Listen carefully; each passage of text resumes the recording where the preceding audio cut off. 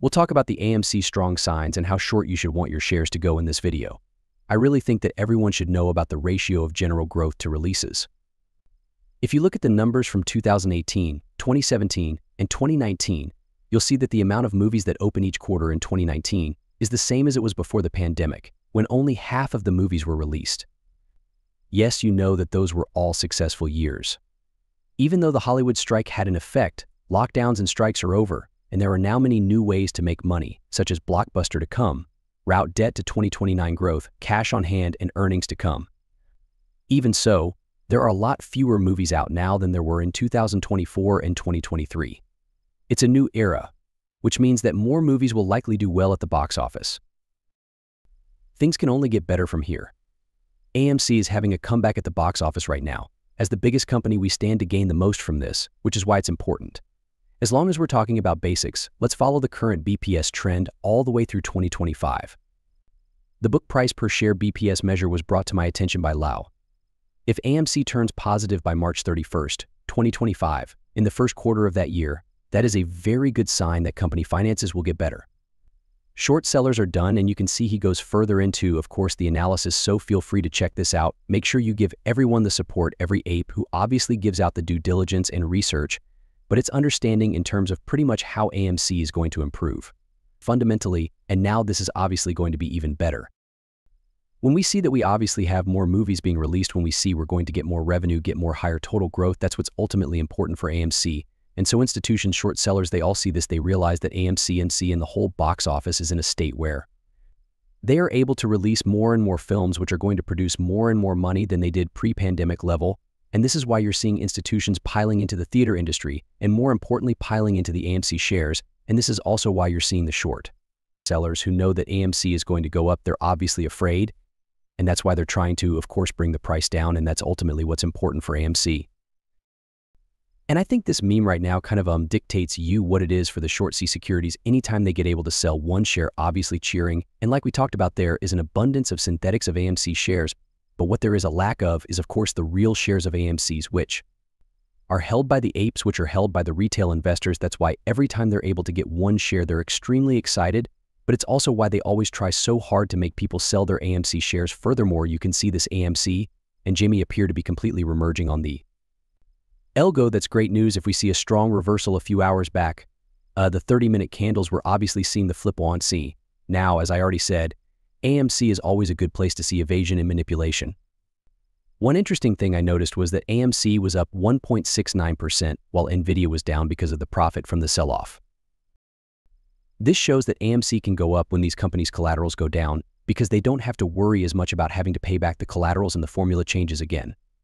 It's always a good thing, especially when combined with AMC's plans for the future. He also talked about getting to know AMC's owners well and talking about synthetics. This man from Sweden told me that traders in Sweden look at information about the number of AMC owners to see if each share owner has an average of the same number of shares as I do.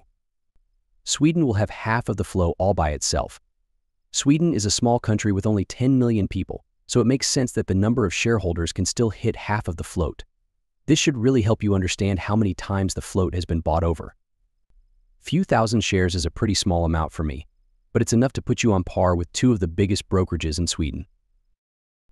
Note that there are 9,900 owners of AMC and, for that matter, 16,520 owners of DMC. And as we already talked about, the fact that almost every AMC synthetic or IOU share you buy today is probably not useless. By buying IOU shares, you are actually making short sellers take on more protection and putting more pressure on them. As you might expect, when there is a squeeze, more shares are bought back. This means that more short shares are covered, which naturally drives prices up even more. The UN has no idea how many times the float has been bought by individual buyers. This is what happens when you buy synthetic shares. We have already talked about this, understanding how ape shares are actually settled, delivered, and converted. This is because ape shares are still being traded in Europe, and the cost to borrow ape shares is still changing, even when you take into account the fact that institutions are now buying into AMC. You could look at this in a different way. It's crazy to think that the prime hookers were able to give and convert ape when 90% of his equity was stolen from the 12 hold in one day on the PU. If you showed them 10 years worth of AMC on the ex-dividend day of 8, they would then see 10 years worth of ape. So that should tell us that the shares were not really turned back into AMC. Why don't the shares get turned back into cash? Well, this has a number of problems that we have already talked about and fixed. Ultimately, it was clear that they weren't able to do this. However, they also know that they are hanging on to a lot of shares because they were shorting both AMC and APRs. I already said that this is a great example of how the market is being manipulated and slowed down. That being said, we know about it and have brought it to light, and we will work hard to change it. As Robert M. said, I really believe they got margin call Tuesday because why would you post it the day after with no due process to notify anyone? This is also what we talked about when we talked about the margin call warning. The news mostly talks about the SEC's announcement that they will be giving advice on programs for managing the liquidity risk of open-end funds and making it easier for registered investment companies to share information. Over the past few weeks and months, it's become clear that there have been a lot of warnings about how important it is to increase liquidity in case of a margin call, how important it is to lower your risk, that is, how banks are running out of capital and liquidity, and other stories along those lines. Because of this, it is very clear to us and everyone else that the market is having major issues right now. It is very easy for people to have their margin called or for the market to crash significantly. Now that Robert M. has made it clear, they did get a margin call. I'd also like to add that I think that is more of a warning. Because of this, we're hearing news like that.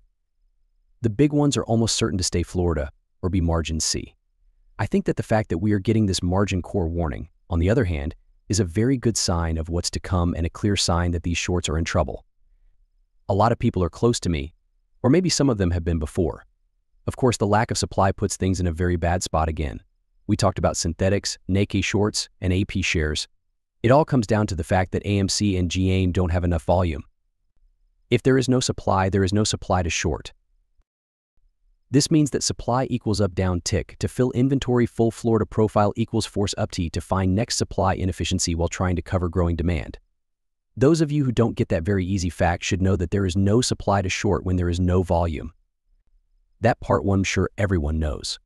When there is no supply, the shorts have to make the synthetics, which is exactly what we were talking about when we talked about how many times the float has been bought. But it also brings up something we've already talked about. The fact that they are making more synthetics means they are putting up more security, which means that when the squeeze happens, they will pay even more for the shares. They really are doing this, and we should be aware of it.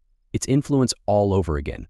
We talked about how the CEO or XO of Pelon was complaining about how bad the market was yesterday.